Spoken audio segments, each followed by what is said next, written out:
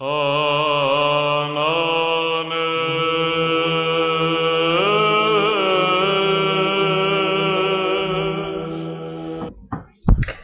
there! Today I would like to talk about this pen, which is a pen I recently got from jetpens.com, which is a web store that specializes in Japanese stationery, writing equipment, stuff like that. So if you draw manga, whatever, you can get pens and special ink there. But they also have fountain pens, which is my main interest. And this is a pen from a brand that I have to admit I'd never heard of before. Ohto, O-H-T-O. So I suppose that should be pronounced as Ohto or something. It is a Japanese brand, and this is the Ohto F-Spirit. I'll just pronounce it as Ohto for, sake of clarity. The Ohto F-Spirit is a nice pen. As I said, I'd never heard of the brand. The motto of the brand is Japanese writing power. Now, I thought that was interesting. I feared for a moment that if I would open the envelope, and there would be a little Japanese guy going "Bandai" or something like that, but that didn't happen. Too bad. It would have been interesting to have a little Japanese guy on the mantelpiece or something, but no, that didn't happen. I just got the pen, and this pen, it wasn't a particularly expensive pen, $16.50 and $1.65 for the converter, but for that amount of money, you actually get a surprisingly nice pen. I was truly pleasantly surprised. So I will cover the pen, and then I'll show you how it writes, and that's it. So, the pen. First of all, I really like the design. This is a really tapered, cigar-shaped pen. So you see at the end here, it really narrows down a little, and the same happens at the cap. So you really get a nice balanced pen. And what is interesting is this is not plastic, it's aluminum. And I like that because it gives it a much more, decent and nicer feel than plastic would, which can often feel a little cheap. So this feels pretty nice. It's still not a heavy pen, but it definitely has some weight to it. Not as much as in some other pens, but it is not an extremely light pen. Let's take a look at the cap. There are two versions of the Ohto F-Spirit. There's a gold trimmed version and a silver trimmed version. I took the silver one because I thought the silver and black would match fairly nicely, and therefore in this case I got a silver colored clip. It's not real silver, obviously, for $16.50, and a silver band around the cap here. The cap, furthermore, it says F-Spirit fountain pen, which is good if you're not sure. If you open it up, you're not sure whether a ballpoint could look like this, or perhaps it's just a fountain pen. No, it really is a fountain pen, and the cap constantly reminds you of that, which is really useful. And then on the other side it says Ohto Japan, and it has the Ohto logo, and it says FF10F. I'm not absolutely sure what that means. Probably one of these F's indicates it's fine, because there only is a fine nib for this pen, but still. A nice thing which I actually like, and which my camera probably is not going to pick up, is that the round ball on the clip actually has a little ridge on there. So the clip extends, and then the ball, there is a very minor, like, edged thing in there. So that's kind of nice, that it's a bit of texture in there. It's very minor detail, but I do think it's nice. It looks fairly original. The clip itself, okay, no problems there. You can open it up fairly easily. Yes, it is tight enough to really stay in your shirt pocket, so that's great. That's it for the cap, I think. Now, one thing, this cap is on extremely tightly.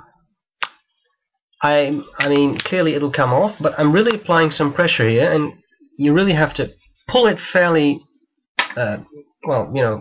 seriously to pull it off, which I think is a good thing, because if you've got this in your shirt pocket and you draw it out, then you don't just want to hold the cap and the pen to remain in your shirt pocket. So that's impossible with this pen. It is a click-on cap. There's no screwing action, which I actually prefer, because then there's really no option of just accidentally pulling off the cap. But okay, I'll accept this. As I said, $16.50, and still very nice craftsmanship. Again, around this grip section you get this silver colored band, and a silver colored nib. I'm not sure whether the nib on the gold version is also silver. It could be gold colored there. I'm not sure. I thought it was silver, but I can't really recall. Then you get another silver-like thing around the nib there, and that's it. Now the nib itself is fairly nice. You probably can't see it very well, but it is not I mean, for a pen at in this price range, I thought it was very nicely nibbed. There is some etching in there, and it says Iridium Point, Germany. Now recently there has been some discussion on that, because of course you can just stamp on Germany. That doesn't mean the nib is actually made in Germany. I have no idea where Ohto gets his nibs from, and I have to be completely honest with you, I don't really care. All I can tell you it's a good nib. No complaints. It's fine, yes. It is on the hard side, yes, but it is smooth. No scratching, even though it is a fine nib. So, whether it's from Germany, from Japan, from China, whatever, I don't care. It is a good nib, and it actually looks nice. And it's pretty big, I suppose. I mean, for a pen this cheap, I've had more expensive pens with smaller nibs overall. Now, that does not necessarily mean a lot, but still, I do think it looks very nice. The end of the barrel, again, aluminum, reflective. As you can see, it really reflects the light. It's not so much a mirror finish, but it is really nice. Nice to the touch, smooth, feels a bit silky. Good pen. The grip section is, I think, some kind of hard rubber. It doesn't really feel like plastic, because there is some... It gives you a good grip. And it's fairly large. You see that? If I hold it like this, it extends beyond my hand, and for a Japanese pen, at least I always thought, you know, Japanese pens were a little small. But if I post this, then it's huge. You see how far it extends beyond my hand? And I have large hands. So it's really big. I don't even have to post this to write with it comfortably. So another thing I really like about the pen. Let's have a look at the inside. It's just the barrel just screws off, of course. Then you have a converter. The converter is not supplied with the pen. You have to buy it separately, but at $1.65, you know, it's just 10% of the price of the pen. I think that's very reasonable, considering there's also $4, $5, $6, $7 converters. And you get a very simple converter. It's a screw type. I will not screw this grip section here, because it's filled with ink, and then the ink will just spray out that end. I'm not going to do that. It holds a decent amount of ink, actually. I think it was a fairly large converter. The Namiki Falcon converter, well, not the Falcon, but I mean the Namiki converters are really small, much smaller than this. So this really holds a very decent amount of ink. It's all plastic. There's nothing fancy in there, but it works. It's a converter. It draws up ink straight away, no problems. So no complaints there. So I'll assemble it again.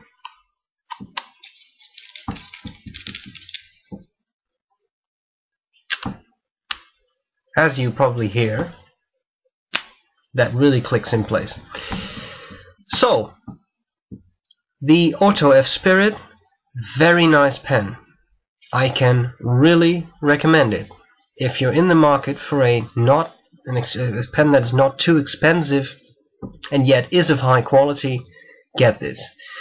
The one downside, I suppose, is that you cannot choose a nib size. I would have loved this in a broad nib, because that would have been awesome. But okay, fine is what you get. That's what you have to work with.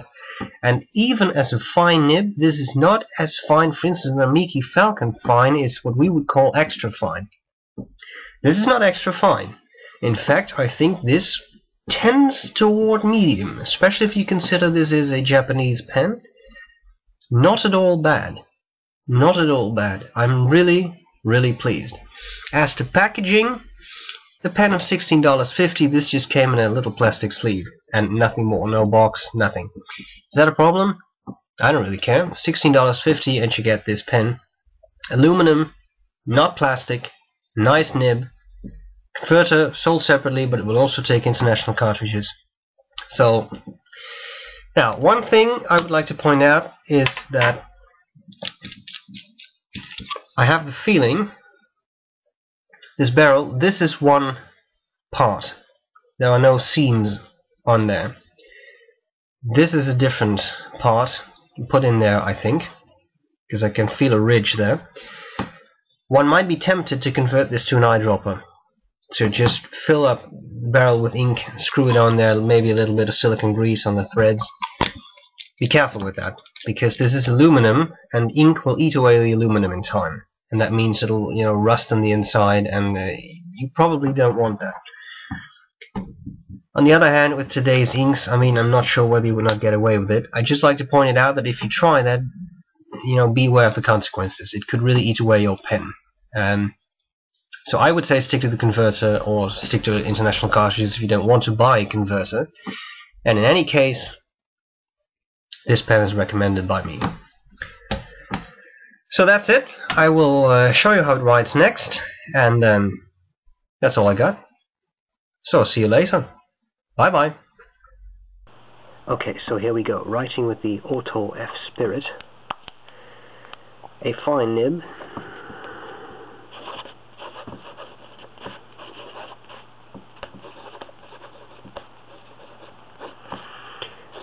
The ink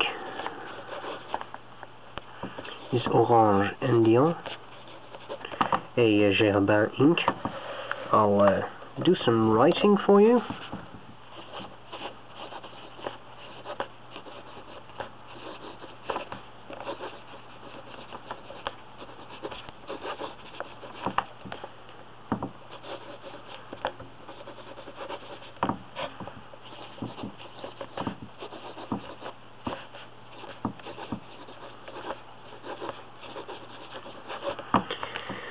So as you can see, although this is a fine nib, in fact it is not nearly as fine as I feared it would be.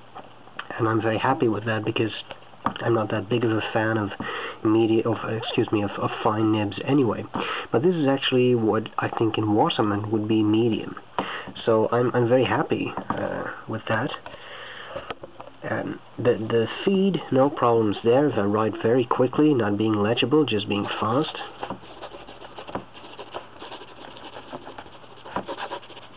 You see that the feed just keeps up. There's no problems. In fact, if I just hold the pen like this between thumb and index finger and apply no pressure, just move it across the paper, and considering it may dry out a little because I'm talking now and not, you know, writing. See that? It picks right up. There is no pressure.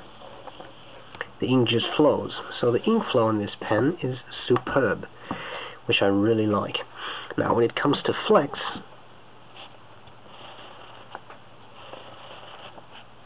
this is a lot of pressure, this is no pressure.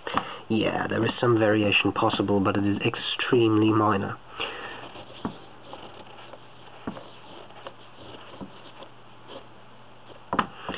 So don't expect to get an extremely flexible nib with this pen. It is a fairly hard, I wouldn't call it a nail, but it definitely is a hard nib. But then again, the ink flow is perfect, so what more could you wish for? You can see that here too, it lays down a very nice and even amount of ink. Yeah, great pen. And especially if you consider that, then, you know, very, very cool pen for the amount of money I paid. So, that's it. I hope this was useful. I thank you for watching, and bye-bye.